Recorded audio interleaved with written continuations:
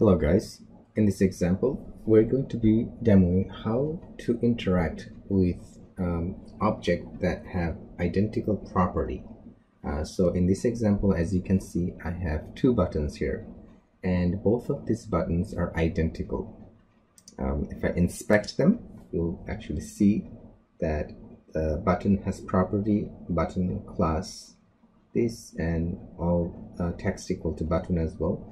Even their immediate parents are also identical. So let's just inspect the second one as well, and you can see both of them are exactly the same.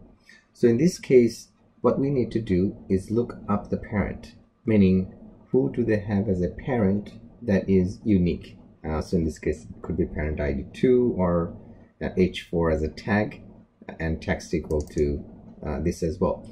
So let's see how our AI would handle this. And imagine for a second that I want to interact with the second button. So let's go ahead and create our first test cases. Test case, create, edit. Click by parents. I'll hit submit to create the new test case. Once I have my test case created, I will now go to the steps tab and add my steps.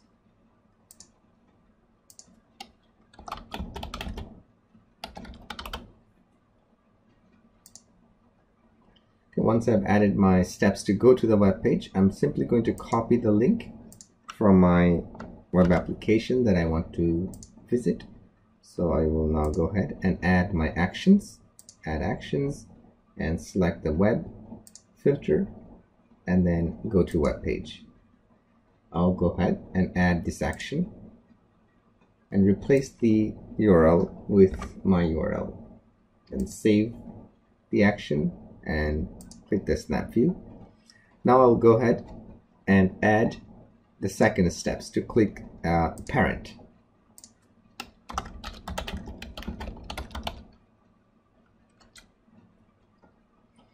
Just type in and hit enter. Now I'll go ahead and try to add the action.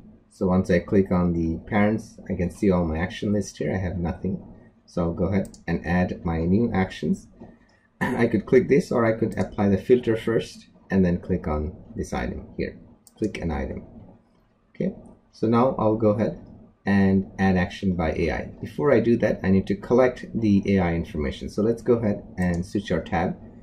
And I'll activate our Chrome plugin, and I'm gonna click on this button right here.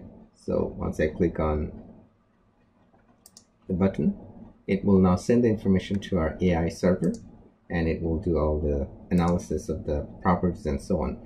As you can see, it has picked up right away the parent as ID equal to parent 2, and the text is the element button is the button text equal to button. So if I now inspect this one more time, just to give you guys an idea, as you can see, this has the property text equal to button, and the parent, it didn't take this one, but I guess it has it didn't like it so much, but it preferred this one, so that's its unique. Well, actually this is not the parent, this is in the same level as this, so it wouldn't have worked. So it automatically selected the right parent ID here. So ID equal to parent. As you can see on the left hand side, it's highlighting the entire object, and that includes both this entry and this entry as well. So when I'm highlighting this entry, you can see that it's not highlighting the button as well. Alright, so now I will simply select the object that my AI selected and hit the add action.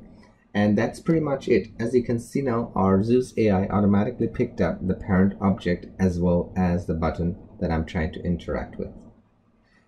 Okay, we are now going to save the action, remove the sequential actions, the default step we don't need, and now we are ready to execute this test case.